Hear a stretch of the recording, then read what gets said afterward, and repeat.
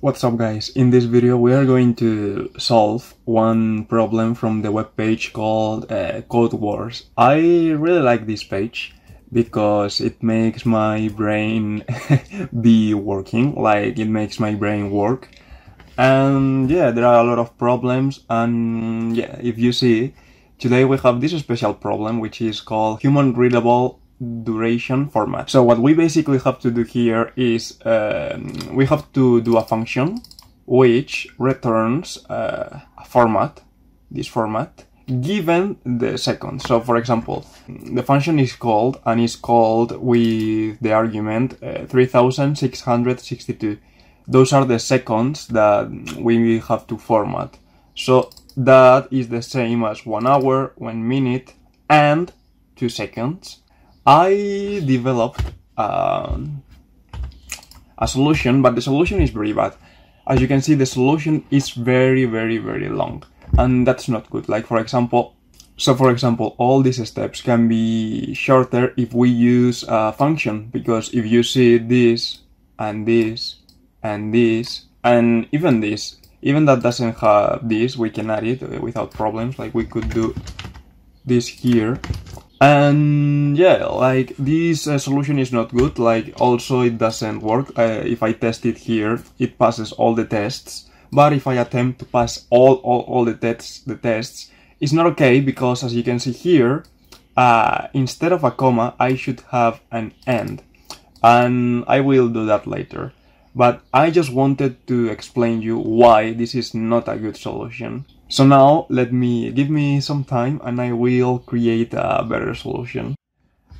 So yeah, the final solution has been built, and yeah, it's pretty simple. Like before, the code was very long, and that's not good. Like if you have to deliver that code and you expect that any of your teammates understand what you are doing, that's going to be very difficult.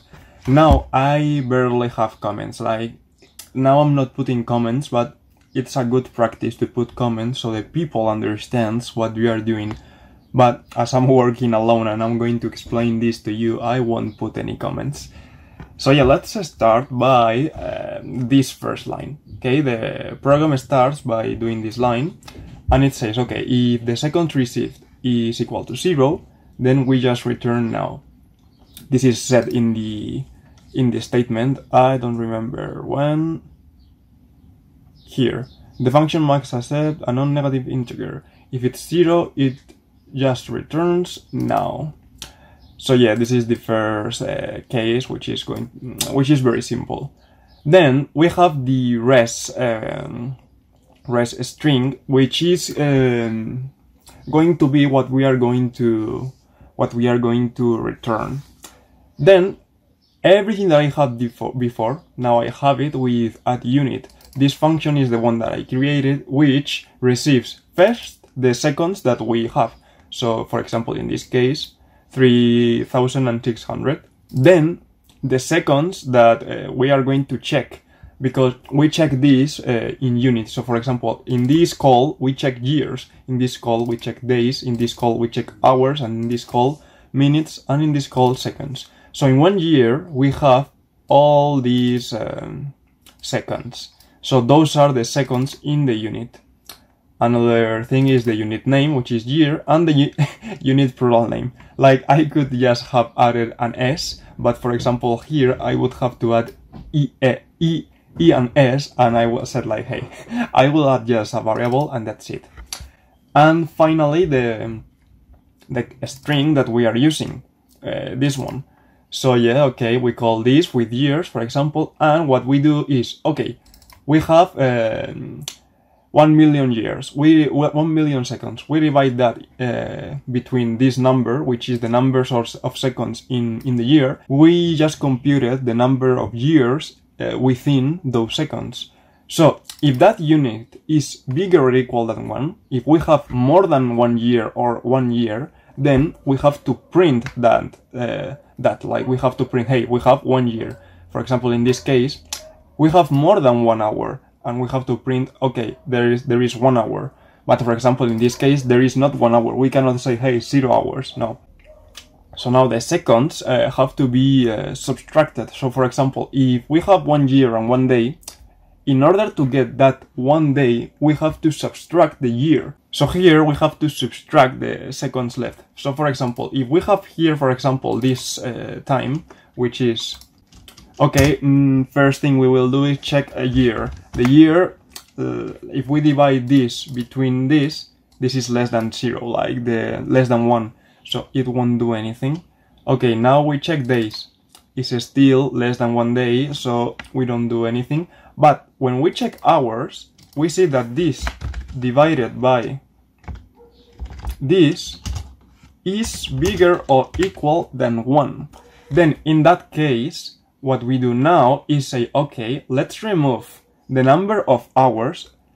For example, here is just 1 hour. Also, I forgot to tell you, when we do this int, when do we this cast, it also approximates the value, because here, I don't know, we would have something like 1.1, something like this. So int approximates the value, and we just have 1. Not approximate, truncate. I think it's truncate. Yeah, because we do not have to approximate here, we have to truncate. Now that we have 1 hour, what we do is, okay, well, let's subtract this here. The 1 hour that we calculated by the time in 1 hour, the seconds in 1 hour. We have here as a result this. And now the process is being repeated. So with minutes, we do this, divided by 60. This is bigger or equal than 1, the result is 1. And we do 1 by 62. No, not 62, by 60, minus 60. And we have 2 seconds left. So this is the algorithm. So yeah, another thing is, when do we have to add an AND? Like, when do we have to add an AND? That was one of the problems that I was having before. So what I decided is, okay, whenever I abstract the result, if the result is 0, is that we are finished. Like, we are not going to add anything else in the next calls. So in that case, when the result is 0 after subtracting, I have to put an AND. But also I have to put an AND only if something has been written before. Like, for example, here, it's not okay to write this, and 1 second, no. If something has written before, we are checking seconds, then we have to write an AND. In other case, we just write a comma. Well, not in other case. In the case that we have something written before. So yeah, then this is very simple. We just concatenate to the string, for example, we just concatenate to the string the units. For example, in the previous case is 1, then 1 space, the space here, and the unit name.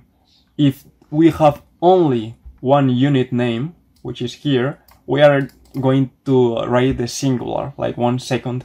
But if we have more than 1 unit, else, we are going to use the plural.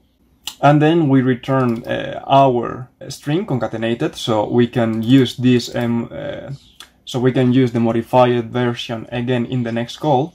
And the same happens with the seconds. We modify the seconds. So this is the reason why we have to return these values modified.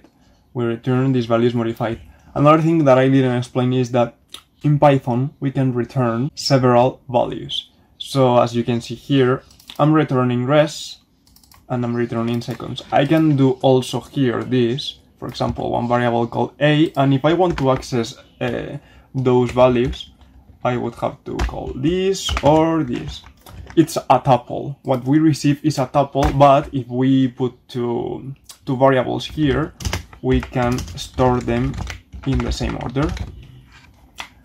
So yeah, that was everything. As you can see, I have everything passed now, and I hope you enjoyed this video. I hope that you understood the problem and that for you now Python is a little bit easier. If you do these kind of problems, your Python control is going to be better.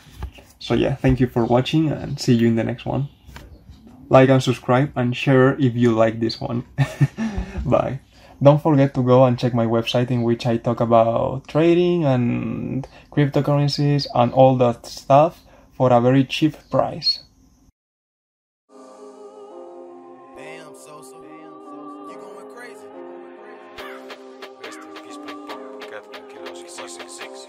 Estoy bajando todo, lo siento. Te quedas en no. Rest in peace, Pop.